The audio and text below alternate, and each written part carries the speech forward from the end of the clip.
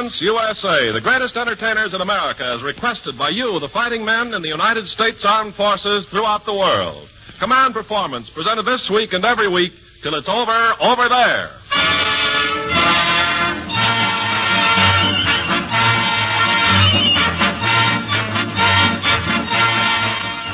This is an encore you've asked for.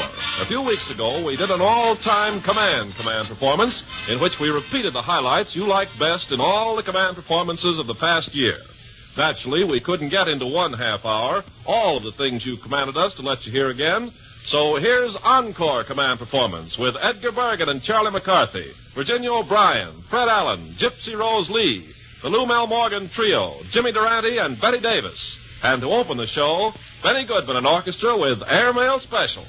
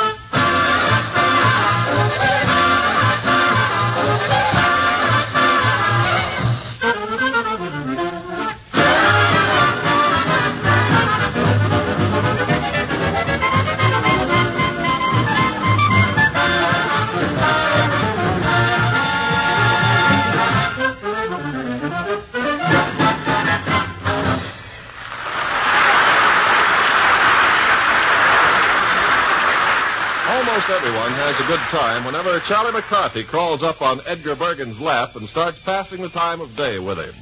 Along around last November, Charlie almost topped himself in a regular Dickens of a time, which you've asked to hear again. So here they are, Edgar Bergen and Charlie McCarthy.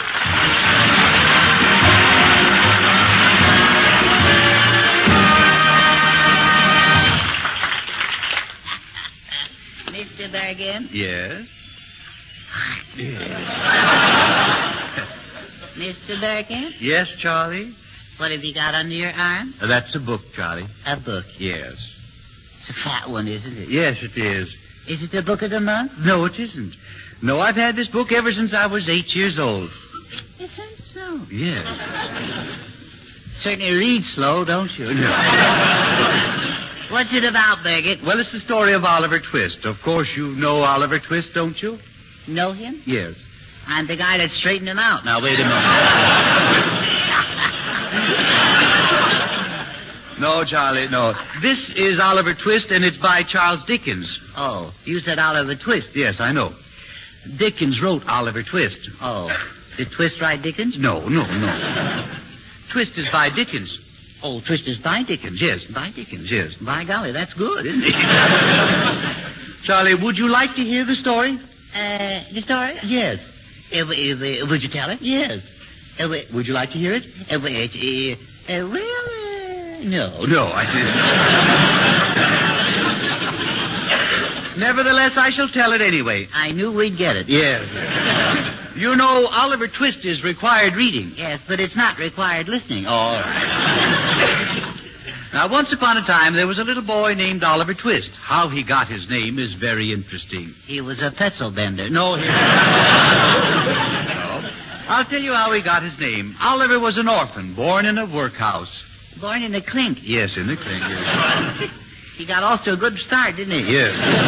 Anything he did from that point on was an improvement. Yes. Well, he spent several years in the workhouse. Uh-huh. I know, and then he sold newspapers. No. Then he grew up and he became president. He did not. Vice president. No, not even vice president. Kid was a flop. No.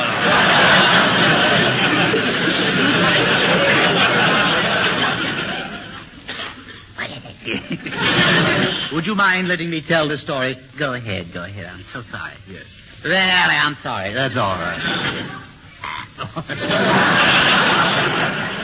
Now, Oliver was given that name by the beadle of the town, Mr. Bumble. Oh, Bumble Beetle, the bagel bender. Now,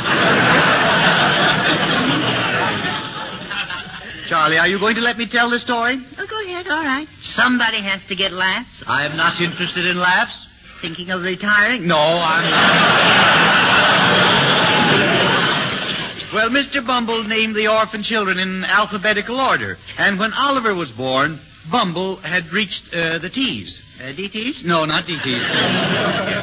The letter T. Oh, the letter T. Yes. And the boy ahead of him, of course, was named after S, or he was called Scubble. Scubble. Yes. And Oliver was named after T, or Twist. Uh-huh. Now, following T, of course, the next boy will be named after you. How did I get mixed up in this? No, I mean the letter U. Oh, the letter U. Yes. He sure was stuck when it came to X. Oh, I don't know. Huh? He could call him Xavier. Oh, yeah. What comes after X? Oh, why? I just thought I'd ask. No. Why? Yes. And nevertheless, his name was Oliver Twist. You're set on that. I'm very definite about that. Well, go ahead. Yes. And after spending several years at the workhouse, Oliver was released. And he fell into the arms or into the company of this man named Fagin. Fagin? Yes. What did he do? Well, Fagin was a conniving character. Oh, he was? Yes. A despicable person who, for his own personal gains, would force young boys to make a living for him. Was his first name Edgar? No, well, no.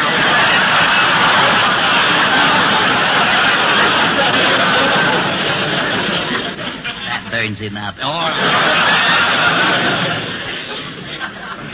Now, Fagin taught these boys how to pick pockets and steal handkerchiefs. There couldn't be much money in stealing snozzle dusters, no. Well, later on, you see, he taught them to sneak up behind their victims, and while they were otherwise absorbed he would pick valuables from their pockets. Now, of course, you know that's wrong. That's very wrong. Yes, the best way is to bump into them. Accident? No. I always work that way. Yeah. So one dark night... Does it have to be dark? It does. And it was raining, too. Oh, that's perfect. Yes. One night, Fagin sent two of his men out to rob Mrs. Maley's house. Yeah? And they took Oliver with them because they needed a little boy too small to crawl through a window. A what? I mean, a little boy small enough... You've got Oliver twisted. Yes, they needed a boy small enough to crawl through a window. Well, I'm glad you figured it out. Yes. Suppose you sit on my knee. No.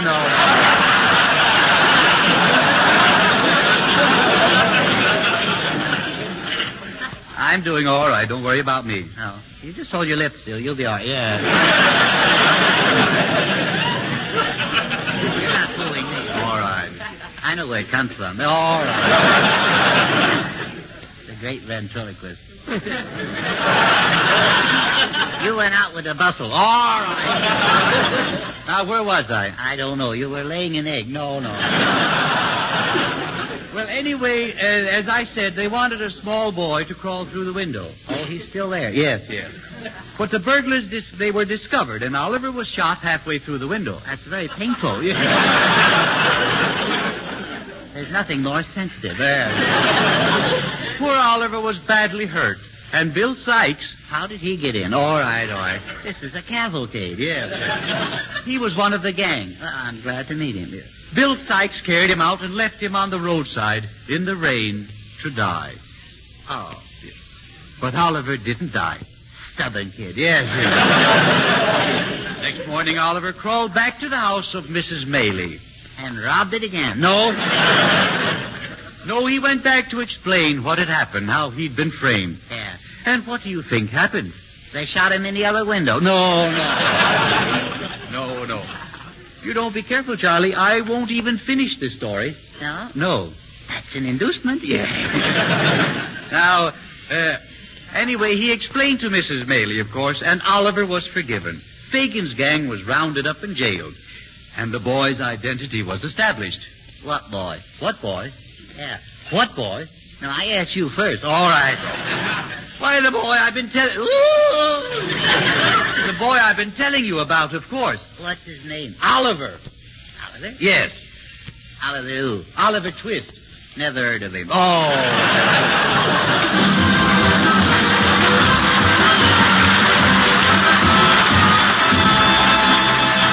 Another bit of a command performance which you've asked an encore of is the highly original version of an old favorite, In a Little Spanish Town, as sung by Virginia O'Brien.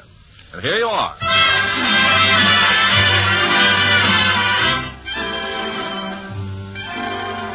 In a little Spanish town, 'twas on a night like this.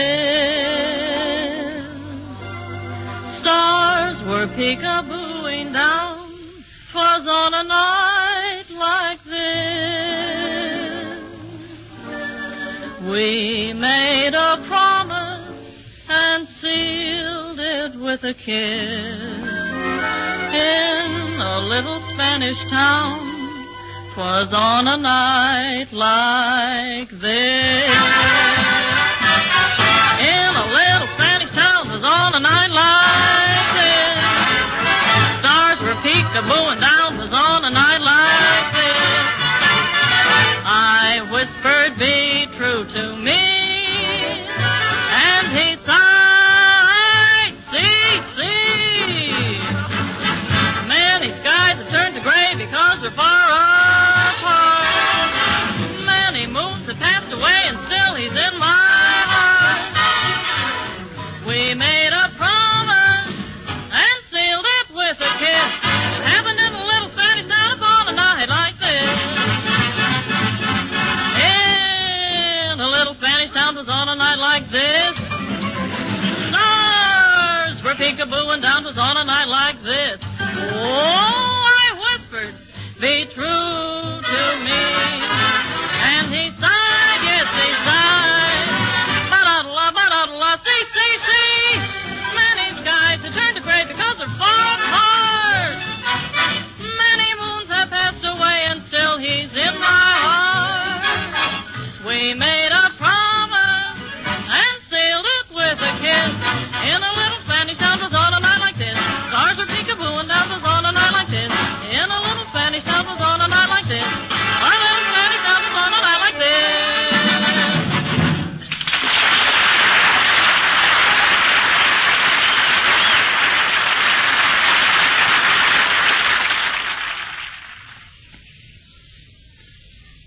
Some time back, a chap by the name of Fred Allen made one of his frequent appearances on Command Performance. He was pretty lucky in having a certain lady as his guest, and you liked them so much, here Fred is once again introducing her.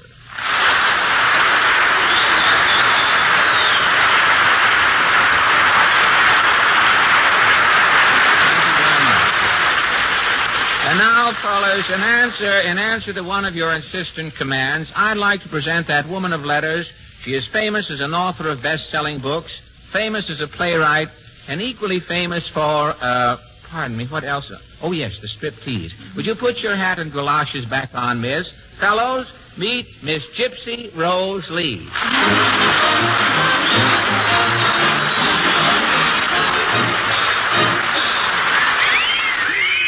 Hello, fellas. Fred, you said I was equally famous as a writer and as a stripteaser. Uh-huh. So if it's all the same to you, I'll talk about books. Well, if it's all the same to you, Gypsy, it's not all the same to me. It's all the same to you. Well, after all, Fred, I left that burlesque life behind me. I'm an author now. Well, I know you're an author, Gypsy. I've read your latest book, Undercover. Very good, too. Very good. I didn't write Undercover. Oh, you didn't? No, the man who wrote it is a very famous investigator.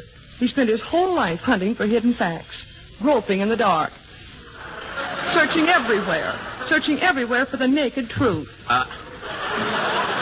Well, did he try Minsky's? Even an osteopath could learn a few things at Minsky's. Oh, why do you keep talking about burlesque? Well, burlesque fascinates me, Gypsy. It must take you girls years and years and years to master the gentle art of stripping the teeth. Oh, it's really nothing. It's just like peeling a banana. Would you drop over sometime and help me make up a fruit salad? You seem to know a lot about burlesque. Well, I do. You know, my grandmother was known in her day as Ginger La Ginger, the Valley Forge Ball of Fire years ago. She was the first woman in history to do what is now called the bump. Your grandmother really invented the bump? Mm-hmm. Well, it must have taken years of research. On the contrary. One day, Grandmother backed into a hot stove, and she just let nature take its course. We were talking about books, weren't we? Well, I'm sorry I wandered verbally. It's just the gypsy in me, Gypsy. Anyway, what I started out to say was that burlesque has a remarkable history, you know. It started way back with Venus de Milo. D is the middle initial. D period Milo. Venus de Milo? Mm-hmm. Did she do the first striptease? Yes, but she sort of overdid it. At one performance, Venus de Milo kept getting so much applause, she finally had to take off her arms. I think the old girl deserves a hand for that. In fact,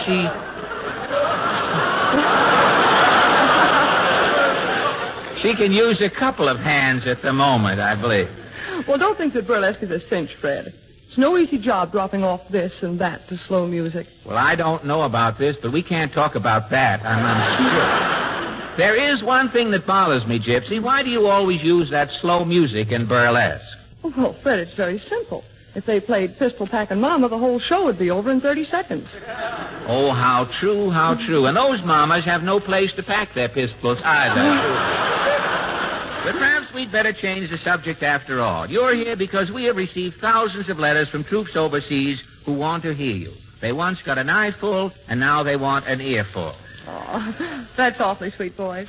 I'd like to kiss each and every one of you. Well, Gypsy, that would really be a project. Well, there should be some way that I can send a kiss to all the boys. Say, I have it. You know, if you kiss a soldier here, when he goes overseas, he can see that your greeting gets around. Now, we have servicemen here. How about kissing one of them? Oh, Fred, I don't want to bother these fellows. They're on furlough. They don't want to do any work. Oh,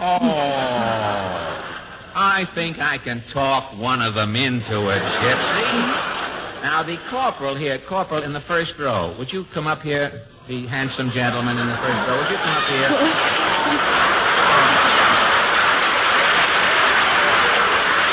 This is Miss Gypsy Lee. Corporal, what is your name, Corporal? Corporal Welch. Hello. Well, what do I do? Don't ask any questions. Just grab him and kiss him, Gypsy. Oh.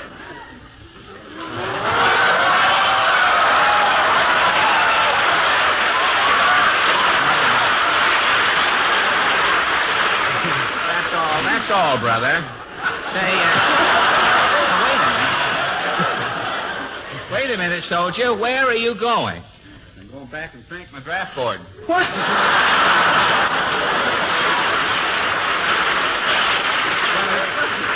It looks as though your mission is in good hands, Gypsy. It was nice kissing that soldier. And believe me, brother, he had his basic training. And you've qualified him for OCS. Thank you a lot, Miss Gypsy Rose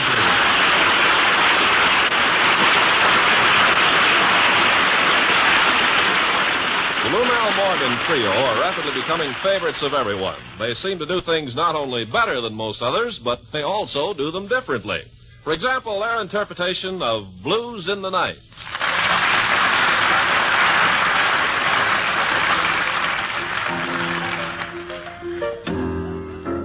My mama told me when I was a neat fan. My mama told me, son, a woman will sweet talk you and give you the go by, and turn right around and slap you in the eye. A woman's a two-faced, the worrisome thing. Will leave you to sing, gobble, gobble, gobble, gobble, gobble. In the night, my mama told me when I was in neat pants. My mama told me, son, stay away from a woman, 'cause I know what she'll do. Woo, woo, woo, woo. A woman's a two-faced, the worrisome thing. Will leave you to sing, gobble, gobble, gobble, gobble. Now the rain is falling. Hear the train a-calling. My mama told me. I hear that lonesome whistle blowing across the trestle, razzle, razzle, razzle. My mama told me. A-hooey, hooey, a-hooey, hooey. I got the blues in the night. The evening breeze will start the trees to cry, and the moon will hide its light. Hold 'em tight. Or when you get the blues, you'll get 'em, mostly in the night. Right. All right now. Take my word, have you ever heard the mockingbird sing a song? All day long. Ding dong, ping pong, King Kong, Hong Kong, sarong, rebound, mahjong. Look at it now.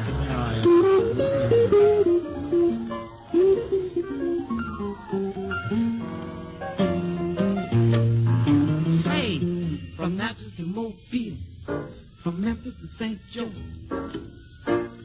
wherever the full wind blow.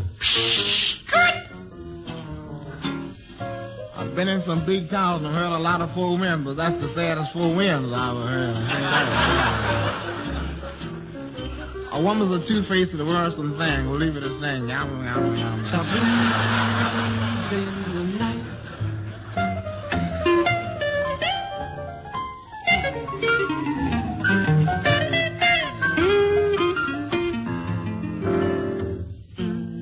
the rain is falling. Hear the train jive, all that stuff we're going. My mama told me. You hear that long song, whistle blowing across the trestle? Get away from there. My mama told me. A-hooey, hooey, a-hooey, hooey. I got the blues in the night. Hooey.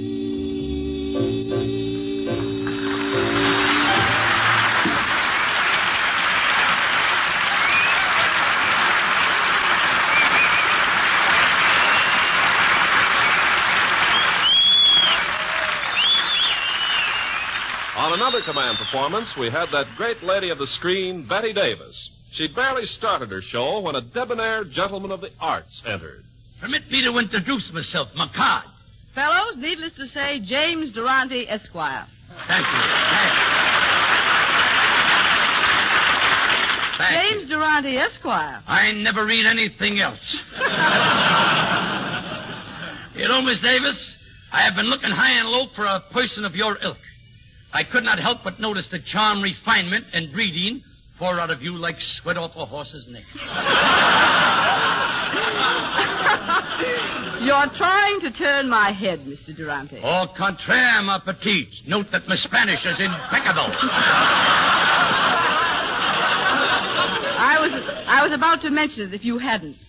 But you still haven't explained why you've been looking for a person of my ilk. Because you, dear lady, are a member of the social set in Hollywood. And I wish to mingle with the blue buds, you know, the hoi polloi. I see. In other words, you're a social climber. Precisely why I am here. But despite my Harvard accent, my savoir-faire and joie vie, not to mention my esprit de corps and Chanel number 5. I am not acceptable to the upper strata because of the company I keep. What sort of company do you keep? I go around with my family. That's a shame. You know, people don't realize what a cultured gentleman I really am. Why, never a day goes by that I don't pick up a book, if only to dust it off. What type of literature do you enjoy most, Mr. Durante? Oh, the classics, Miss Davis, the classics. Shakespeare, de Maupassant, Oscar Wilde. I love Oscar Wilde, too. Weren't you crazy about Lady Windermere's fan? Yeah, but I like her new act better. She's using a bubble now.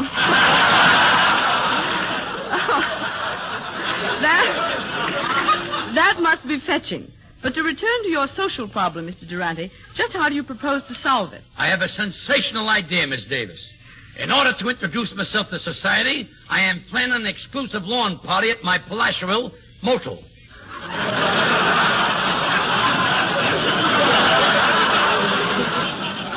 Writers come from the intelligentsia. It will be the biggest lawn party ever held. The biggest lawn party ever held? Yes, it will extend right into the gutter. And am I invited? Indubitably. You don't say. Not only that, I want you to invite all your friends amongst the intelligentsia. For instance, can you bring Ernest Hemingway? Indubitably. Noel Coward? Indubitably. Alexander Graham Bell? About him, I am not so dubitable. I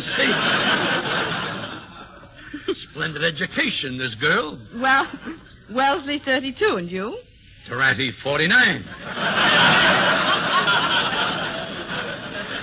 But to get back to my party, Miss Davis, it will indeed be a gala affair. Do say you'll come. Oh, delighted, Mr. Durante. Shall I dress? Naturally, we don't want the cops. No. Oh, no.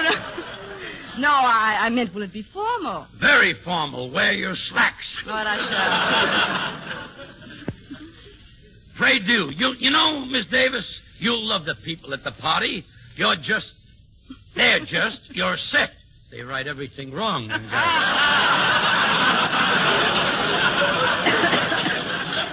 It should be they're just your set.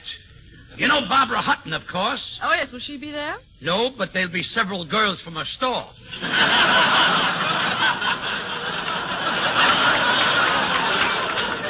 Naturally, from the 10-cent counters only. Oh, naturally. Tea will be served, no doubt. If you care for that sort of thing. Of course, for the more discriminating guests, they're straight gin. Oh, this is beginning to sound like a delightful brawl. What about entertainment? There will, of course, be a multiplicity of casual divertissements for the ensemble. What does that mean? What does it mean? I don't know what it means. I did well enough to say it.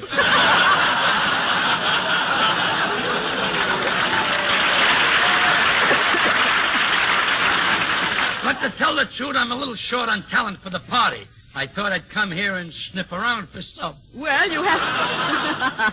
you have the equipment for it.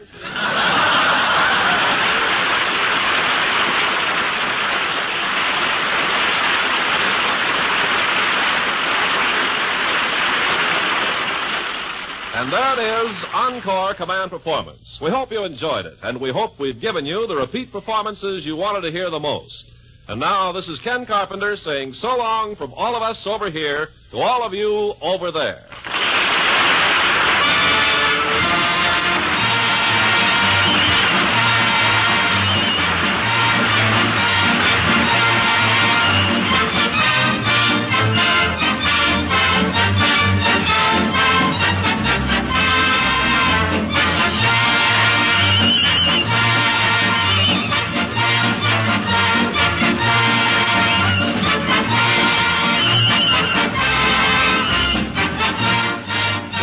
The Armed Forces Radio Service.